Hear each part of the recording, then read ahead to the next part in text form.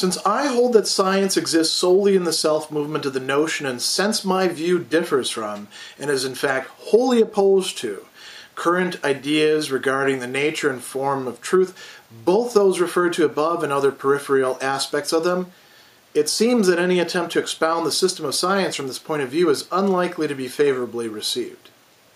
In the meantime, I can bear in mind that if at times the excellence of Plato's philosophy has been held to lie in his scientifically valueless myths, there have also been times, even times of ecstatic dreaming, when Aristotle's philosophy was esteemed for its speculative depth, and Plato's Parmenides, surely the greatest artistic achievement of the ancient dialectic, was regarded as a true disclosure and positive expression of the divine life, and times when, despite the obscurity generated by ecstasy, this misunderstood ecstasy was in fact supposed to be nothing else than the pure notion. Furthermore, what really is excellent in the philosophy of our time takes its value to lie in its scientific quality, and even though others take a different view, it is in fact only in virtue of its scientific character that it exerts any influence. Hence, I may hope too that this attempt to vindicate science for the notion and to expound it in this its proper element will succeed in winning acceptance through the inner truth of the subject matter. We must hold to the conviction that it is the nature of truth to prevail when its time has come, and that it appears only when this time has come, and therefore never appears prematurely, nor finds a public not ripe to receive it. Also, we must accept that the individual needs that this should be so in order to verify what is as yet a matter for himself alone, and to experience the conviction, which in the first place belongs only to a particular individual, as something universally held. But in this connection, the public must often be distinguished from those who pose as its representatives and spokesmen. In many respects, the attitude of the public is quite different from, even contrary to, that of these spokesmen. Whereas the public is inclined good-naturedly to blame itself when a philosophical work makes no appeal to it, these others, certain of their own competence, put all the blame on the author. The effect of such a work on the public is more noiseless than the action of these dead men when they bury their dead. The general level of insight now is altogether more educated, its curiosity more awake, and its judgment more swiftly reached, so that the feet of those who will carry you out are already at the door. But from this we must often distinguish the more gradual effect which corrects the attention exhorted by imposing assurances and corrects too contemptuous censure, and gives some writers an audience only after a time, while others, after a time, have no audience left.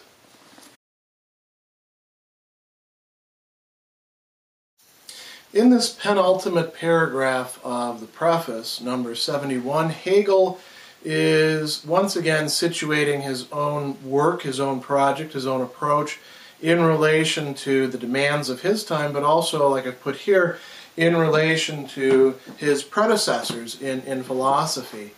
And he's calling our attention to multiple ways of seeing the same thing. He's talking about the opportuneness of the historical moment that he is inhabiting, and within which he is bringing together all of these various threads into one single, not necessarily harmonious, without any discordances, but one single unified work, one single unified philosophy. He's also thinking a lot about the reception that this work is likely to find, and he's kind of heading his critics off at the pass. It's a good rhetorical trick, actually, to say, oh, I know that you're going to say this sort of thing about my work, because you're that kind of person, and that's really not something good, in a way to get critics to say, no, I would never say that sort of thing.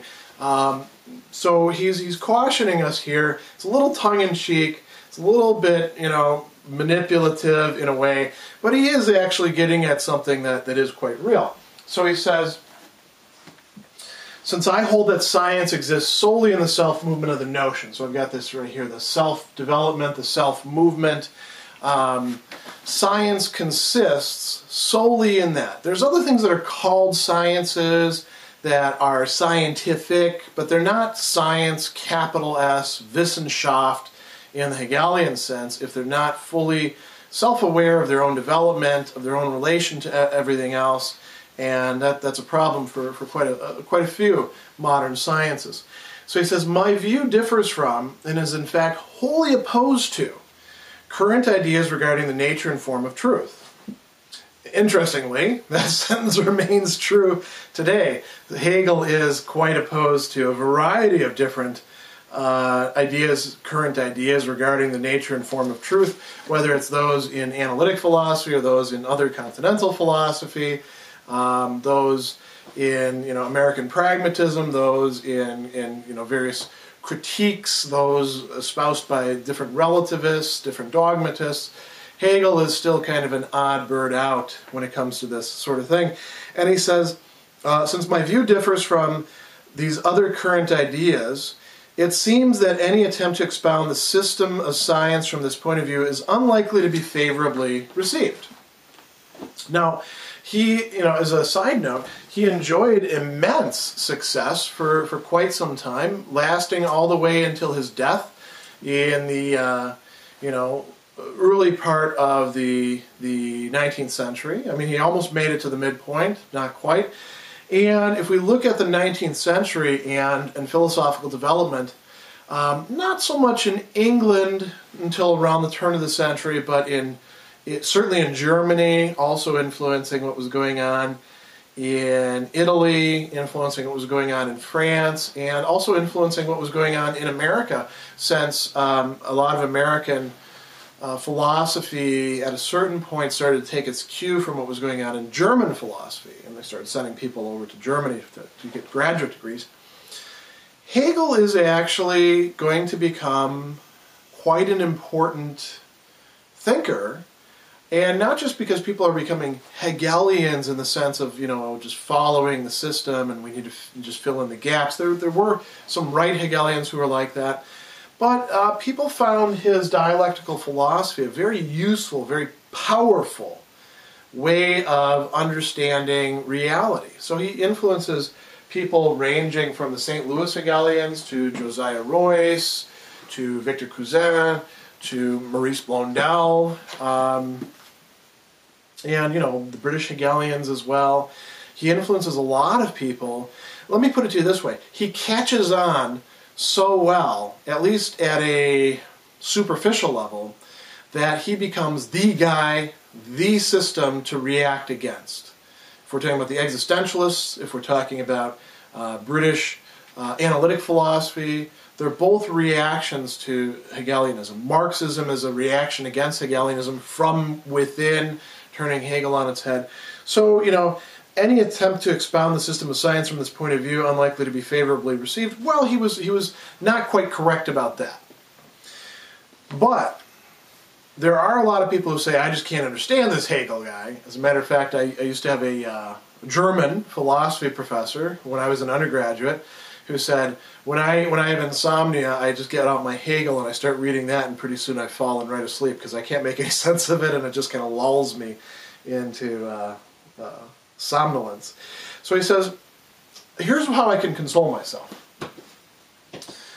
There has been previous scientific philosophy, not as fully developed as what I'm doing, but there have been other people doing things like this along the way. And he gives the example of Plato and Aristotle. He says, I can bear in mind that if at times the excellence of Plato's philosophy has been held to lie in his scientifically valueless myths. He's taking a pretty strong stance on Plato there.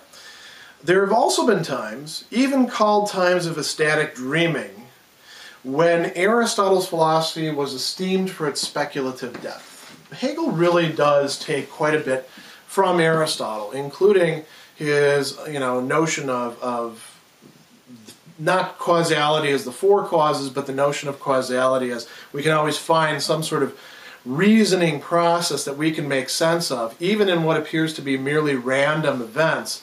Tuche in Aristotle's term, there are causalities at work. They're just complex causalities. He also, takes the notion of teleology full bore from Aristotle. Teleology introduces notions of perfection, of moving towards some sort of end or goal, of organisms as being these collections of processes that are brought under one sort of unifying being, a unifying node in it. Some of this is mediated a bit through Leibniz, you might say. And he says, Plato's Parmenides, and here Hegel says, surely the greatest artistic achievement of the ancient dialectic. Interesting thing to say, isn't it? Which of Plato's works is Hegel focusing on the most? It's not the Republic, it's not the Symposium, it's not some of the others that people take as being sort of the high point. Who are the ones that the Plato aficionados really latch on to? Well, if you're into rhetoric, the Gorgias or the Phaedrus, the Phaedo, the Sophist. No, it's the Parmenides. Why? Because the Parmenides actually shows a dialectic at work. He says, these were regarded as the true disclosure and positive expression of what? Of philosophy? No, of the divine life, of what was best, of what was greatest, what was most real. And times when, despite obscurity generated by ecstasy, this misunderstood ecstasy was in fact supposed to be nothing other than the pure notion. That's the low point that's possible, right?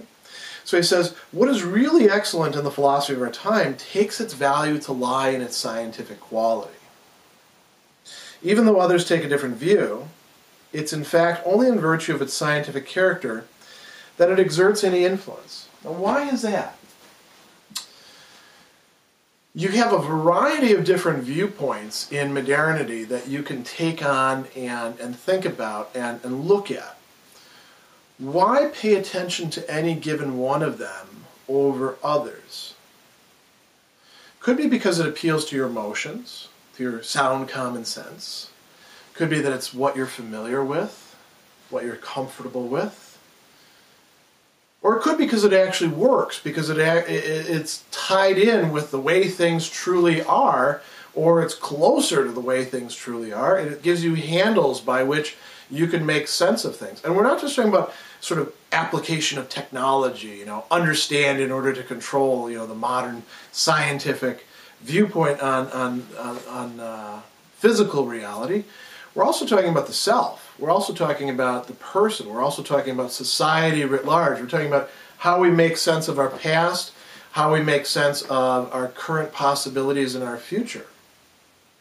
Does a philosophy provide us with something that works, that is useful in those circumstances? If it does, according to Hegel, it's going to be because it has some sort of scientific, in the sense that he means scientific basis. It's going to exert its influence that way. So he says, I may hope too that this attempt to vindicate science for the notion and to expound it in its proper element will succeed in winning acceptance through the inner truth of its subject matter. What's the proof of the phenomenology? Going through it and seeing that his analyses are actually on track. Hegel's willing to actually lay it all on the table and engage in one big bet and say, if you go through this and you find that it's all garbage, or you find that it's half garbage, then I didn't do my job. Then I wasn't really doing science.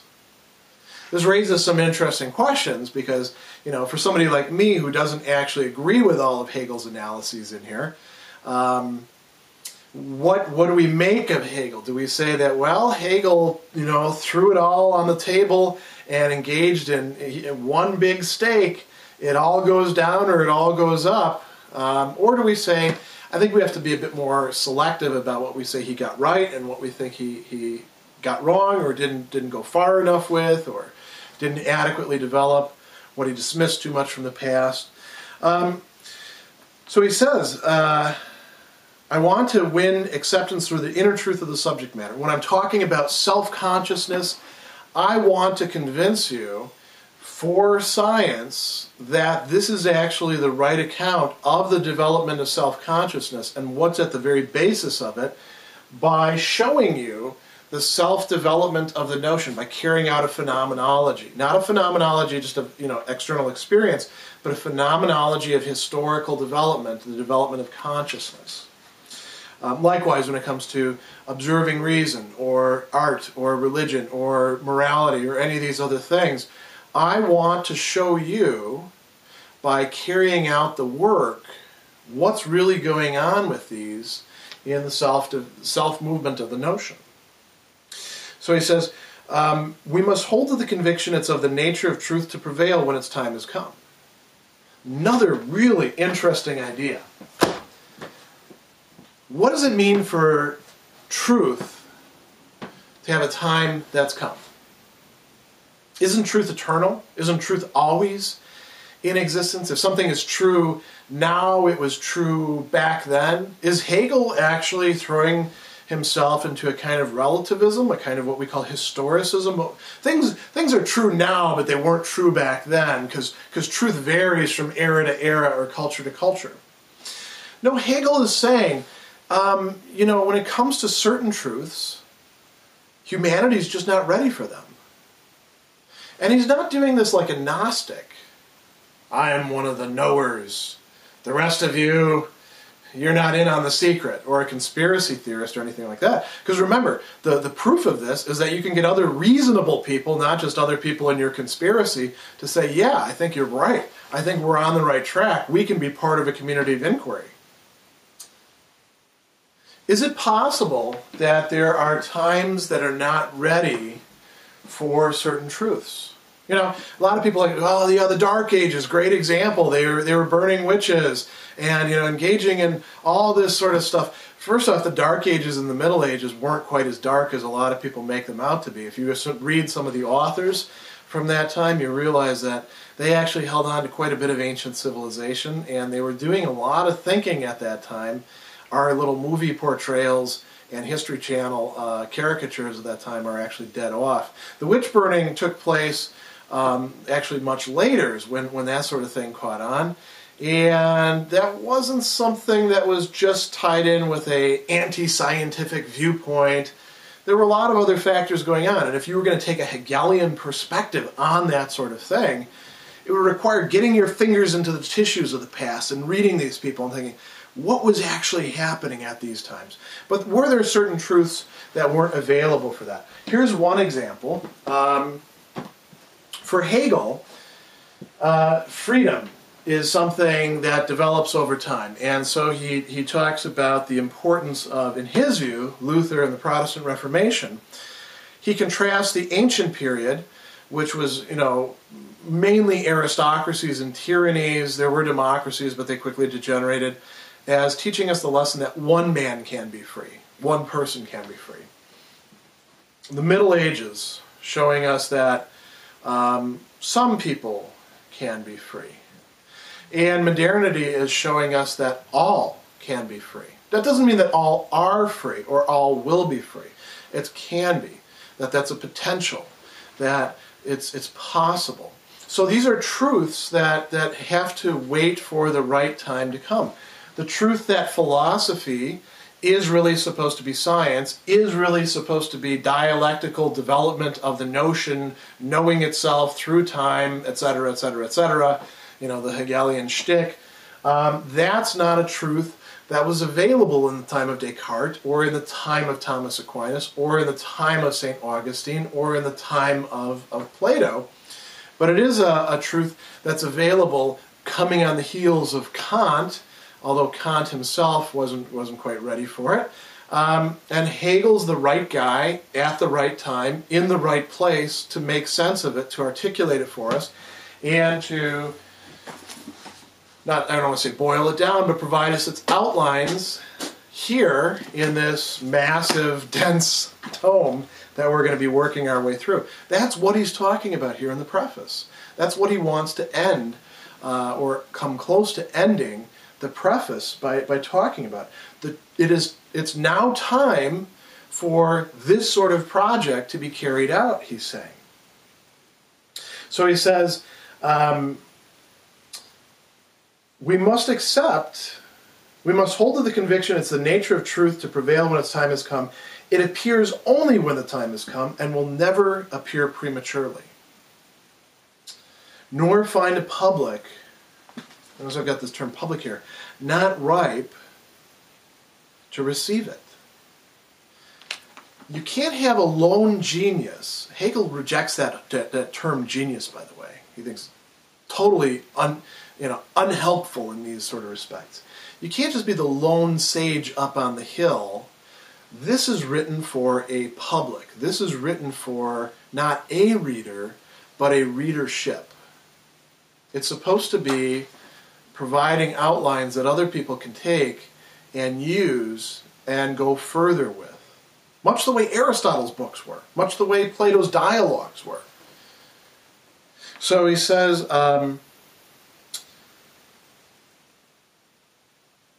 we must accept that the individual needs that this should be so in order to verify what is yet a matter for him alone, and to experience the conviction, which in the first place belongs only to a particular individual, as something universally held.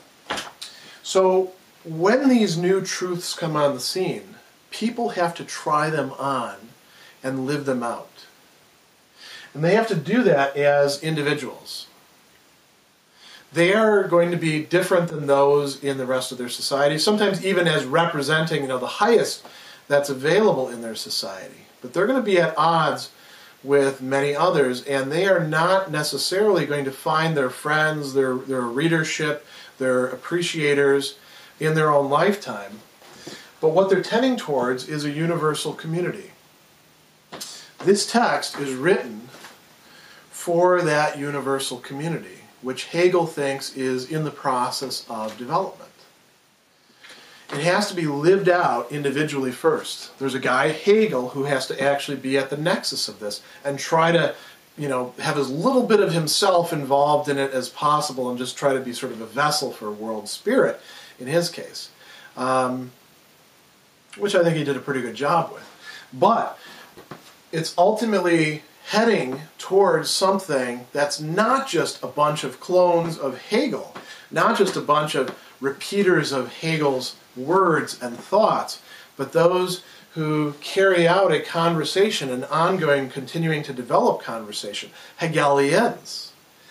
So he says, in this connection, he wants to give us a warning here. The public, the attitude of the public is quite different from, even contrary to, those who are its representatives and spokesmen. Now, who are the representatives and spokespeople of the public? The intelligentsia.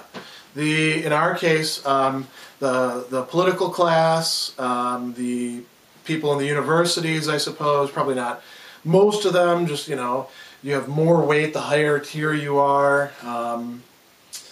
The people who get invited to TED Talks, would be among that as well for Hegel. Hegel would probably hate TED Talks, by the way. There's a whole conversation we could have about that. But yeah, that's kind of an interesting digression to think about. Perhaps I'll blog about that. Who else? The elites. The people who claim to form public opinion. The people who are opinion leaders, thought leaders. Hegel would say most of those people are full of it. They don't know what they're talking about, any more than they did in Plato's time. Any more than when Socrates was saying, these are my older accusers, the people who, when I questioned, they couldn't actually say anything coherent about what it was that I was asking them, the things that they're supposed to know about. It's the same way in our own time, only the faces have changed, the titles have changed, and there's an awful lot more of them. But Hegel's writing not to them, but to the public that he has in mind. And he says, the public is inclined good-naturedly to blame itself when a philosophical work makes no appeal to it. When the public reads Hegel's Phenomenology and they don't make a lot of sense out of it, they don't say, oh, crappy work, I couldn't understand it, so it must be garbage. They say, oh, I wish I could understand this. I wish I was up to it. I read through it and all this jargon, I just don't have the background for this. It's a question of actually putting the tools in the public's hand. That's part of what I'm trying to do with these videos, by the way. putting the tools in the public's hand to be able to make their way through this and appreciate it. And I'm willing, I think that it's a good thing to do. So does Hegel, with Descartes, with Heidegger, with, pick whoever you want who is an important thinker. The public is inclined to express a certain sort of humility and say, yeah, I understand this is important stuff, but I'm just not up to it. That you can do something with. That is docility. That's being able to be taught. That's what docility means. It comes from docere, to teach. What about the public opinion, representatives and spokespeople? When they look at a work, Hegel says, they are certain of their own competence. They put all the blame on the author when they don't understand it. So they've already got sort of not only a point of view staked out, but they believe that they're the arbiters. They believe that if it doesn't make sense to them, it doesn't make sense at all. This is a certain kind of foolishness. It's not just a certain kind of pride and arrogance. It's a certain kind of foolishness to think that because one doesn't understand something, there's nothing there to be understood. This is something, by the way, that Plato and Aristotle both talked quite a bit about. Aristotle says there are some things that are in themselves most self-evident. That doesn't mean they're self-evident to us, because we have to do some work to get there. And if we don't do the work, if we judge everything from our standpoint, we won't see the way that things really are in themselves and the structure that they have, the connection that they have to each other.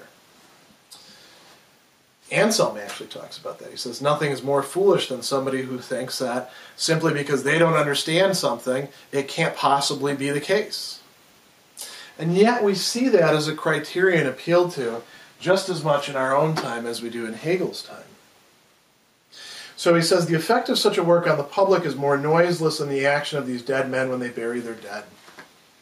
General level of insight, we're at a particularly opportune time, Hegel thinks, is now altogether more educated, its curiosity more awake, its judgment more swiftly reached, so that the feet of all those who will carry you out are already at the door.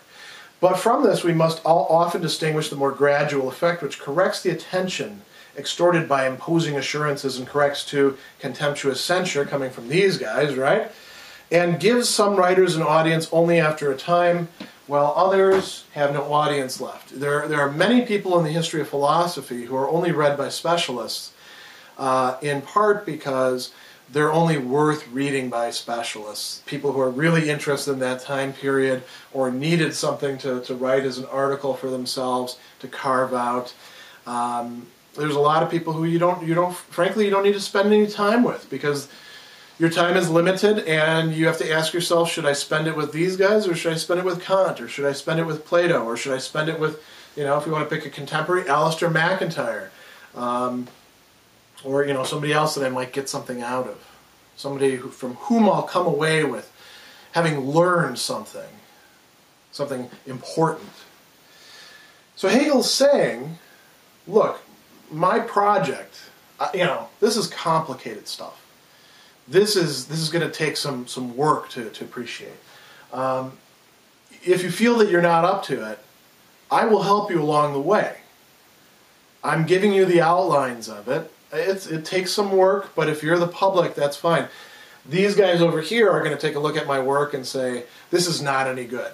They're going to say to the public, don't spend time on this joker, because he doesn't make any sense, and he's violating the law of non-contradiction and dispensing with all philosophical rigor, not realizing that he's expressing a higher rigor. And he's saying that that's probably where my time currently is. As it turns out, like I said, Hegel is wrong about that. He catches on quite well and keeps going on like gangbusters for decades after his death, and then is greatly eclipsed until the early 20th century, when he's again recovered and people start taking him quite seriously again. But he's saying that now it's the time for the issue to be decided. Whether he's right or wrong about his reception, he is right about what is going on in his reception and what it has to tell us about the nature of the public, the nature of the elites, and the nature of philosophy itself.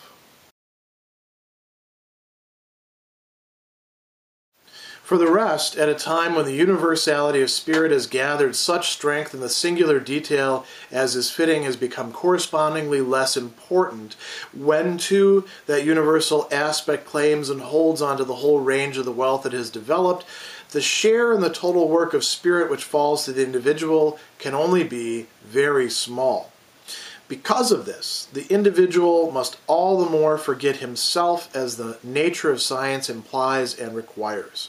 Of course, he must make of himself and achieve what he can, but less must be demanded of him, just as he in turn can expect less of himself and may demand less for himself.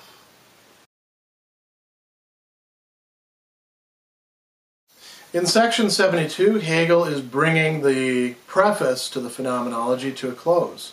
It's a very short section. He's actually not saying an awful lot in that section that's particularly memorable because of, well-phrased, lapidary sentences that we bring up, like the patience and the labor of the negative, but it is important. And what we want to ask ourselves, so this is the end of the preface, this is the end of sort of here's what I'm doing in this work, here's how I want you to think about it, here's all the different traps that you can fall into. Is this really now the start of the work as such? You might say, well, it's got to be, because we've been doing all this preliminary stuff up until this time. But notice what's going to happen after this. He's immediately following the preface with an introduction, an Einführung, which is important. He's going to start treating some of these issues now that he's put on the table in a little bit more rigorous, a little bit deeper fashion. And then he's going to start looking at consciousness, and then the grand march of spirit begins. Now, one of the things that he does close with, this is very interesting, because you can see here just precisely what it is, say, that the existentialists are reacting against in reacting against Hegel. He's asking, what's the role of the individual? I capitalized it, he doesn't capitalize it, or the translator doesn't, rather. What is the role of the individual in this? Well, notice he's saying, this is a time when the universality of spirit has gathered such strength. We're at an opportune time in history because we do have a growing, widening, better and better educated, more literate, more thoughtful public. He's writing this, by the way, at the time of the Napoleonic Wars, when Europe is becoming possibly one giant state. We're at a time when the universality of spirit has gathered such strength, and the singular detail has become less important. The singular node within the whole system, the whole matrix, has become less important than seeing the big picture. He says, when that it's fitting, that universal aspect claims and holds on to the whole range of the wealth that's developed, the share in the total work of spirit which falls to the individual can only be very small. So the individual, here's again where Hegel is going to, you either love him or hate him. You're going to see this as his decisive turning point to what's most on track or where he goes most wrong. The individual fits into the system, and their role matters because of its participation within, its enmeshing within the system of other individuals. So he says, because of this, the individual must all the more forget himself. If you want to understand the Hegelian perspective, it's sort of like stargazing. If you want to stargaze, you look at the sky and you gotta relax a bit and quit thinking about, did I leave the toaster on, or what am I doing next week or stuff like that, and just look at the stars and see this totality. You don't sit there and say 1, 2, 3, or just look for the constellations. Aha, I found the Big Dipper. Ah, there's Scorpio. No, you let yourself, you let the phenomenon impinge upon you. Hegel's saying that when it comes to this scientific aspect of things, you know, a community of inquiry, that's how we need to do it. Does that mean we all become worker drones?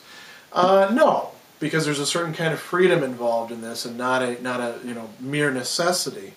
But he says that the individual must forget himself as the nature of science implies and requires.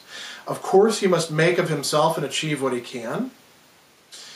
That's not to say that, you know, we just take our cues entirely from the system. We still require some individual initiative, some enterprise, some willingness to jump in. You have to apply your own brains and develop your own will, but you're doing it within a context.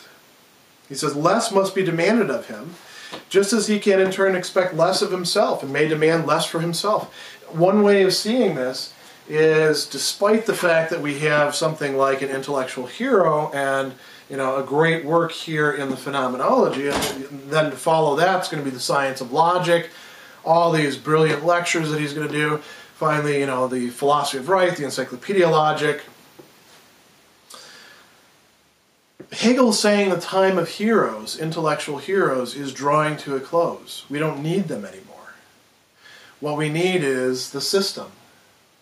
What we need is the patience to work through this, to make sense of it. So that's how he's ending the preface to the Phenomenology. Not on a bombastic note, but fairly quietly, in an unassuming way, inviting us to take part in reading the rest of this great work. So, I'll say just a few things now that this portion of the lecture is over. If you've been watching all of these, that's really great. This is like I said at the beginning, this is a work that I'm you know, very excited to speak about. I'm probably not the best person to do these videos, but I'm the only person actually doing it. So, you know, although there are greater and much brighter and much more versed Hegel commentators than I am, I'm the one who actually was crazy enough to take on this task. I hope that you'll stick with this. I hope that you're not only enjoying these lectures, but that it's helping you to go to the text. I don't particularly care if you're using this translation or not. If you want to use, you know, the new Pinkard translation that's coming out, or you want to use the Miller translation or the Finlay translation, more power to you. What I care about is people actually reading the text because of these lectures. So we're going to do more of these. Next is going to be the introduction. Then we're going into consciousness in those 3 sections. I'm not sure how long it'll take. But in any case, glad that you've come along this far with me.